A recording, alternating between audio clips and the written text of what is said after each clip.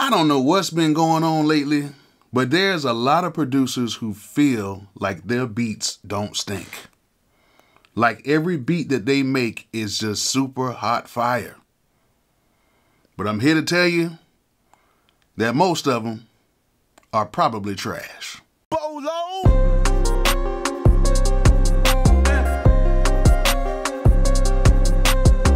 Hey, before we get started, if you guys are having problems getting your drums to sound right in your beats, why don't you go ahead and go to my website and go ahead and get my drum kits. I have 4 drum kits on there. They are $9.99 a piece, and you can go ahead and get all 4 for less than $40. So go ahead and get my drum kits. You will definitely be satisfied, just like everybody else who has downloaded them.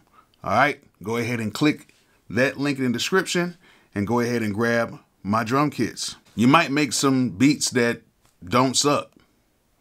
Well, at least the drums, at least. Let's go ahead and get to the video. All right, first off, I would be the biggest liar in the world if I told you that I am the #1 best ever beat maker in the world, because I am damn sure not. A lot of my beats that I make are pretty much trash. Like there's always those 1, 2, or 3 out of the 10 that really sound pretty decent, but the rest of them are pretty much trash. They are. But I understand that because I've been making beats for so long and I understand how this game works. That's why I've become successful, because I've learned to accept that a lot of the stuff that I make are basically experimental beats and they're trash. And truth be told, a lot of the people actually pick some of the trash beats. Like they'll pick them and make songs to them. But in all actuality, the songs come out being trash. But those 2 or 3 that are really good, they usually turn out to be some pretty good records. And that's what I have to base my whole career off of. I have to base my career off of basically 20%.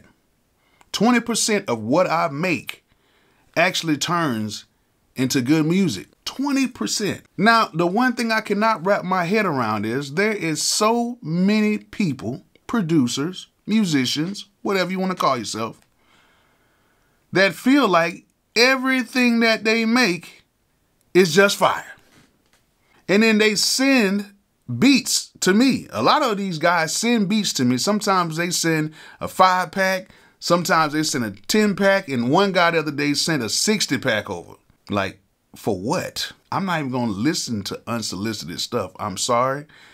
I would love to listen to you guys' beats, but it's so much unsolicited stuff comes through my email that there's no way I can listen to it. But yes, people send me beats, and if I do check it out, there's maybe one beat to me that I like. Now, some of you guys may say, well, hey, Bolo, that's just your opinion. And guess what? You're damn right. It is my opinion. Because #1, music is subjective.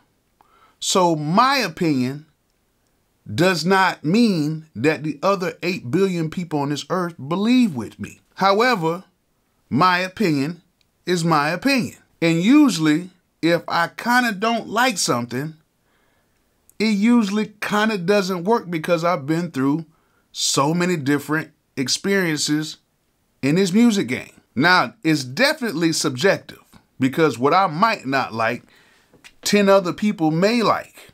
But we have to think about it like this. Who are those other 10 people? Are these people who listen to tons of beats every day? Or are these people somebody who are not really in the game like that? Or maybe these people might not have a developed ear like that. So you got to be careful who you're playing these beats for as well.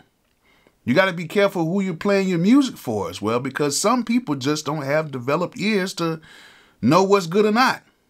But yes, it is still subjective. But one thing I have learned is that if you send that 10-pack over, that 20-piece over, you might get about 2, 3, 4. That may work. And the crazy part about it is if you send that pack over to different people, it's a different 2, 3, or 4, that somebody may get. Because we all have our differences of opinion. Now, I know you guys probably thinking I was going to go a different way with this, but I'm going to keep this 1,000. For all of you producers out there who think that your stuff doesn't stink, I'm going to let you guys know. For what you think is really dope like that is not that dope. Even my stuff. I may go somewhere and play 10 beats and the room might look dead as I don't know what. But then I might come across that 1 or 2 and everybody's like, that's dope. And I may be thinking like, yo, my beats are hard. Nah. I've already came to the conclusion that my stuff is not as hard as I think. Even some of the most seasoned producers out here, they think that every beat that they make is hard, but yeah, they have a lot of duds in them packs too. Like them first 2 or 3 might be hard, but everything else might be a little duddy, a little mild. See, this is what I'm gonna mess you guys up at. See, the problem is when you guys run into adversity, say for instance, if you think you have the hardest beats in the world or the hardest music in the world, and you hear somebody tell you that it's not that good or it's terrible, a lot of you guys stop. But the great ones keep going because we build off of negativity. A lot of you guys might hear somebody say your beat is trash and then you want to get mad at them, damn near want to fight them. But somebody like me, if they say, Bolo, that's not working, I'd be like, all right, cool. I need to work on that. But a lot of you guys have egos that just cannot be changed. But if you're the type of person that lives off your ego, I'm telling you right now, this is definitely not the game for you. No sirree, buddy, not the game for you. See, the thing about this music game is, yes, it's very much ego driven once a lot of people get to that point. But the only problem is there's not a lot of people that survive a very long tenure in this game. Yeah, you might can get you a hit or 2 or 3, and you might be all right, but to be in this thing for 15, 20, 30 years, it is very hard. It's very hard. As a producer, singer, songwriter, everybody has their moments, but only a few become iconic. But even the most iconic people can deliver some duds. But guess what they do? They keep going. And they don't let their ego get the best of them. See, a lot of you guys have egos that get the best of you every single time. You damn near want to fight somebody if they don't agree with what you agree upon. That cannot happen. That's why I make the videos I make right now, because they might be a little controversial, but it's true. And this is something that I talk about a lot in the studio as well. Even when the producers come over and they all over there rocking their heads, it might be 5 or 6 producers in there and they all might be playing beats. And they'll ask me, Bolo, what do you think about this? And I'd be like, it's not it. But you know what I do? I'll play some of my beats and I'll ask the guys, hey, what do you guys think about this? And they'll be like, nah, Bolo, that's not it. Do I sit there and cry and be like, oh, I'm Bolo, I've sold this many records, I went platinum this many times, how can you tell me? Because that's their opinion, and they're allowed to have their opinion. And in some cases, their opinion is probably very much spot on. It's correct, because I know for a fact, sometimes after I play some beats, I'd be like, man, I shouldn't have probably played that one. You know what I'm saying? And you might go through after a while and be like, man, I was tripping back then. Like, I go back to some of the beats I made, like in 2009, 2010, and I play some of these beats that I thought was like the hardest stuff in the world. And I think now, like, even back then they were terrible, and even now they're terrible. But yes,